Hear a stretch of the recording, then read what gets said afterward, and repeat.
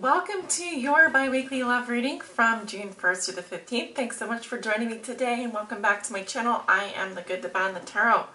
Here to give you your bi-weekly love messages and energies. Hope you guys are all doing well. You all had the most views last month or over the past month of May, and the most views also for the last bi-weekly reading. So y'all are going first. Thank you for that. Thanks for supporting my channel. And I just want to let you guys know I have a deal going through the end of May. If you visit my website and want to book a private reading, make sure you use the code BOGOMAY, which is basically buy one get one free. So when you sign up for any of my readings, you can get the second reading free. Now the second reading must be of equal or lesser value. So definitely check that out. I'll probably leave that below in the description for those of you who are interested. The deal is only through the end of May, but I do periodically offer specials and stuff like that on Facebook, over on Instagram, and on YouTube, so be sure to subscribe to those. Now for those of you over on Patreon, I'm doing something a little special this month. We're going to be pulling a animal spirit, animal totem guidance message for you at the beginning of the reading, then we'll go into the forecast. So stay tuned. Alright Capricorn, welcome to your bi-weekly love forecast. Hope you guys are all doing well. I just took a lunch break. I'm doing great. Thanks for asking. For your reading today, I'm using the Fountain Tarot deck. I will be clarifying with the Nicoletta Ceccoli Tarot Mini. And at the end of your reading, pulling a guidance message from the Ceccoli Tarot for the heart. Let's see what's going on with Capricorn. Well, Capricorn Suns, Moons, Risings. Capricorn's on the cusp, and also if you have your Venus in Capricorn. What are the most important love messages and energies concerning Capricorn's love lives? Love messages only, Spirit? What does Capricorn need to know about their love and relationships from June 1st through the 15th, 2018? This is their bi-weekly love reading.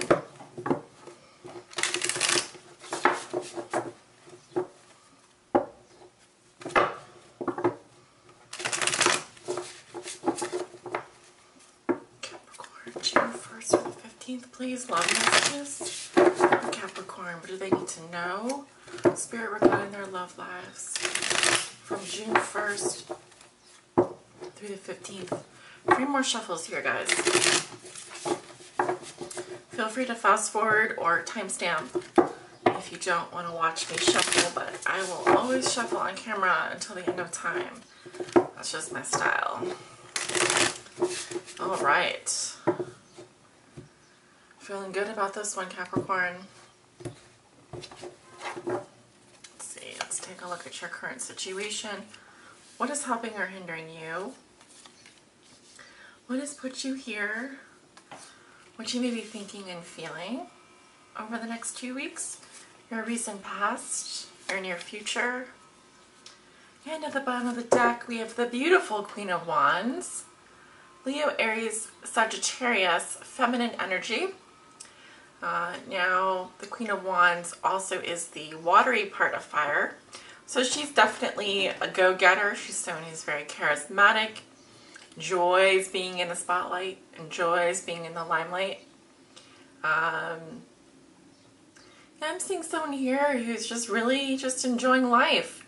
You know, great manager of resources, very charismatic, very charming. I'm seeing you spending a lot of time in the sun. Maybe one of you has a little cat or an animal here that you are taking care of, but I just feel like, you know, Capricorn, you're like the life of the party here. So this looks really good. Some of you out there may be involved with the Queen of Wands, or the Queen of Wands may be a significance. Like I said, you could have fire sign in your chart or be dealing with someone like this. We have the Sun in reverse. Your challenge is the 2 of Swords in reverse. What has put you here is the 2 of Cups in reverse. Lots of 2s. It's decision time. Thoughts and feelings. We have the 4 of Swords in reverse.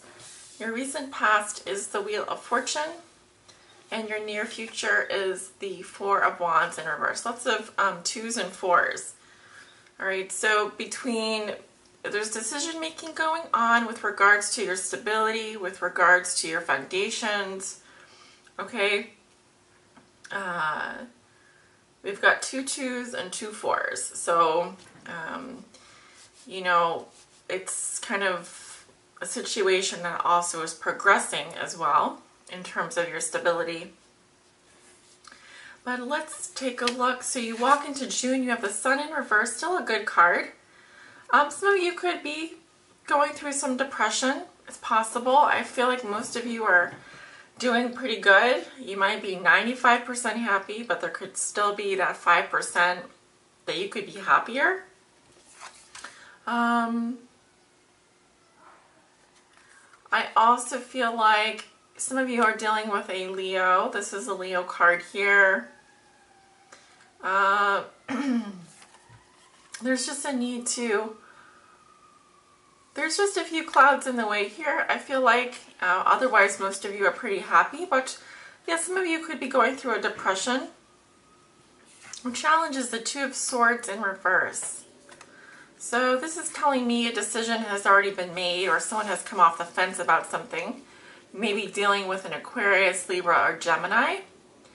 And I feel like this is an ongoing stalemate situation, but one in which a decision has already been made, likely to move forward in some way.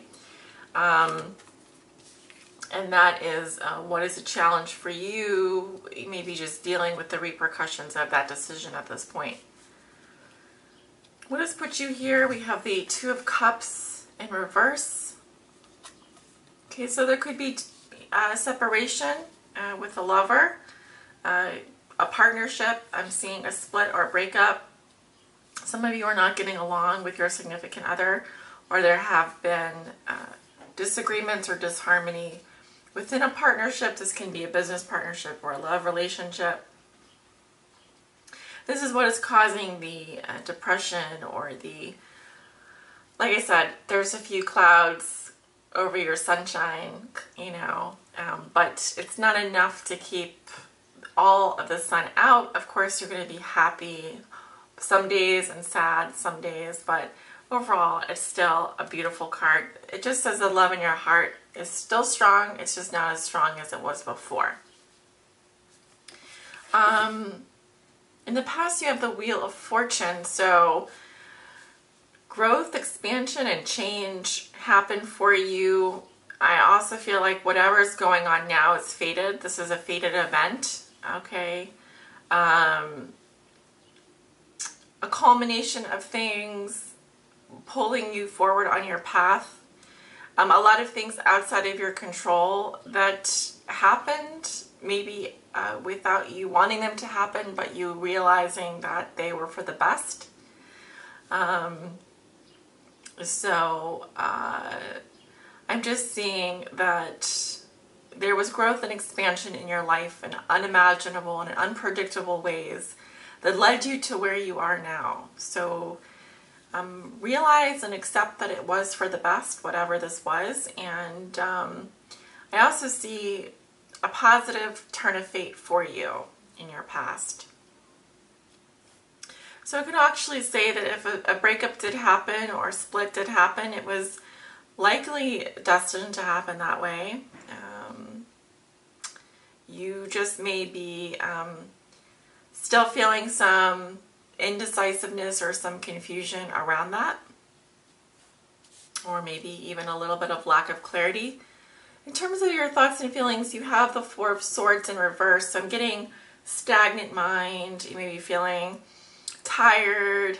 You may need to rest.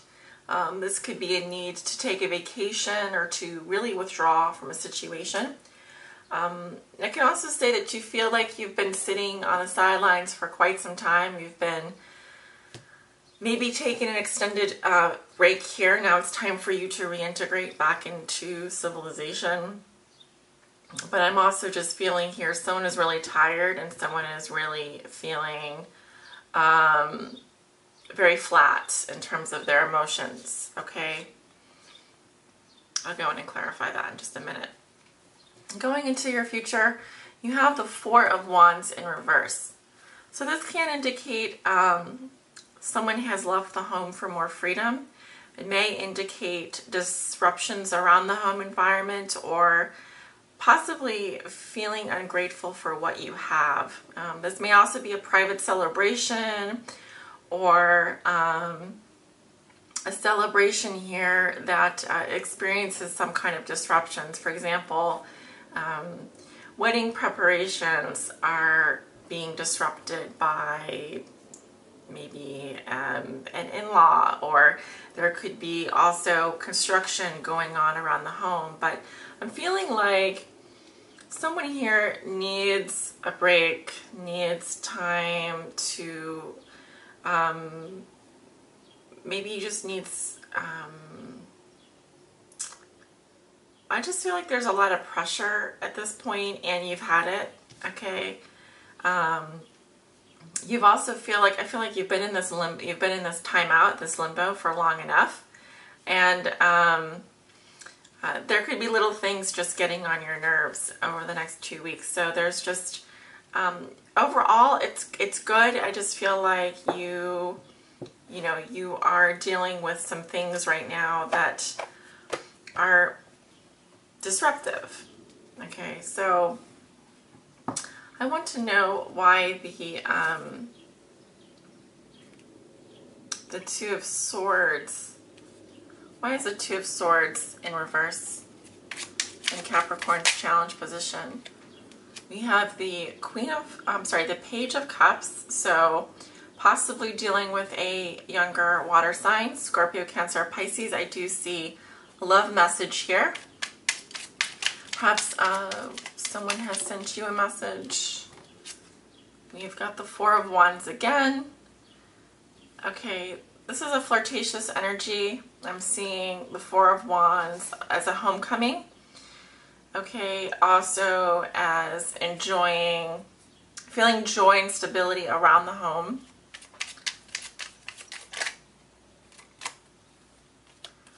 We have the Ten of Cups and the Queen of Wands again. So all of these are really positive. Okay, I feel like a decision has been made, or you come off the fence about something. I see a positive message here, also lighthearted energy, joy and freedom and stability. I'm seeing a great amount of happiness and love and emotional security. And the Queen of Wands indicates this can be a fire sign coming into your life, a Leo, Aries, Sagittarius, but it is, she's at the bottom of the deck here. So this person can be of importance to you. If you have any fire sign aspects in your chart, this could also be your energy coming through. But there does seem to be maybe a stalemate going on with this person. See, why is the Four of Swords coming up in reverse in Capricorn's reading? Why is the Four of Swords coming up in reverse? That's way too many cards, guys. But we have the Four of Pentacles and the Empress and the Hermit. So, you may be playing your cards close to your chest here. We have the Empress card. You know, it's about health as well as taking care of just the little things and appreciating the little things. Notice how she's attracting all of these insects and creatures. You know, it's living in abundance. Nine of Cups, wish fulfillment, and the Hermit. This seems to be a time where you are pulling back your energy to some degree, taking care of yourself, and maybe if you have children, others as well. It looks to be a time when you can really enjoy yourself, but you also may be spending some time alone and needing to withdraw with the Hermit card here. Right, it's possible you're thinking of a Virgo. Let's see, why is the Four of Wands coming up reversed in Capricorn's future? Why is the Four of Wands? Overall, this is very positive, just so you know. I do see you spending a lot of time at home, taking care of, you know, your family or taking care of a loved one. Why is the Four of Wands coming up reversed in Capricorn's future?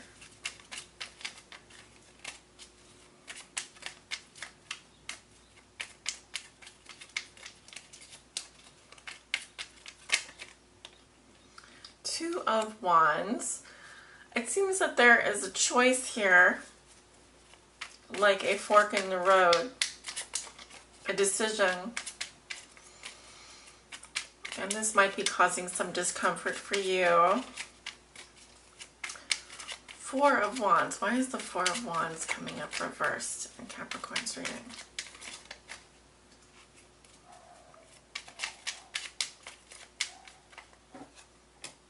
Four of Cups. Maybe some apathy. I'm also seeing someone here who's kind of like in their own little bubble. All right, so you may be protecting yourself a little bit emotionally, not exactly sure. It seems like you have a choice to make, but you're withdrawing emotionally when it comes to making this decision. Why is the Four of Wands coming up reversed? We have the Queen of Cups, Scorpio, Cancer, Pisces. It requires you to come in touch with your true feelings. Okay, I do feel like you're in love with someone. I do see love here, but I feel like you're just being very, you're waiting for that, you're waiting for, like the Queen of Cups is so, notice how she has her hand on her heart here.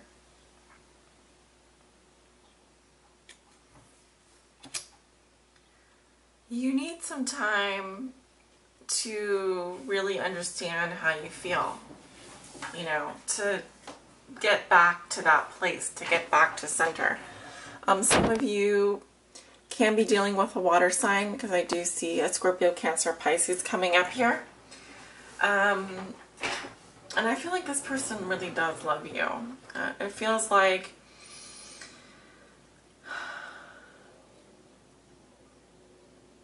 see someone looking at themselves in the mirror here. It's like you see a reflection in this person.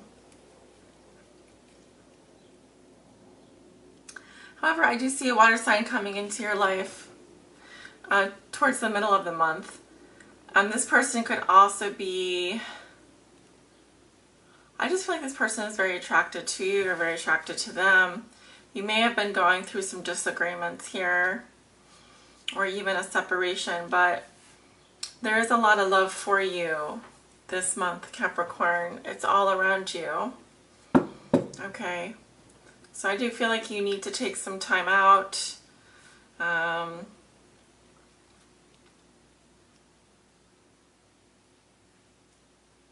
Again, I see you being very happy, just maybe not as happy as, not 100% there, but you're definitely on the path. Okay, you're on the path.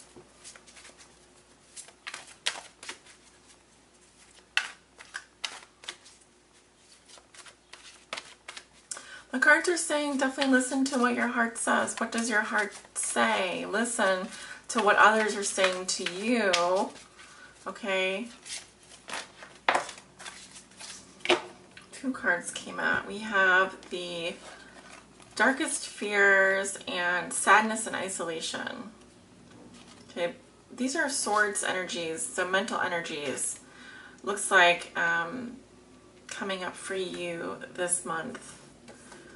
So let's take a look at the Nine of Swords, or Darkest Fears. Keywords are anxiety, doubt, resolve, and release. Capricorn, having love in your life is crucial. When a relationship does not go as planned, or when a desired relationship does not materialize, it's easy to lose yourself in worry and doubt. You may even question your own worthiness. It's easy to become obsessed with all of your darkest fears regarding love. Don't let your anxieties paralyze you into a total state of inaction. That's what I'm seeing up here a little bit. Dwelling on your worries only feeds them with energy, allowing them to consume you and overshadow everything else. Take a moment to determine what might be troubling your heart. The anxiety may be obvious or quite subtle. Once you identify it, decide if it is something you can resolve on your own or if you need assistance, and then take the appropriate action. If you determine that it's a worry over which you have no control, just ask spirits to help you release it. Okay? And the next message is sadness and isolation. So that resonates with the Three of Swords. Keywords are sorrow, disappointment, trust, and healing. Love can bring both joy and sorrow. When disappointment enters your life, it's important to acknowledge the accompanying sadness and feelings of loss. However, it is equally vital not to dwell on the loss. The temptation may be to isolate yourself from the world and cling to your grief. This card is a reminder to trust that the situation, as hard as it may be, is in your best interest.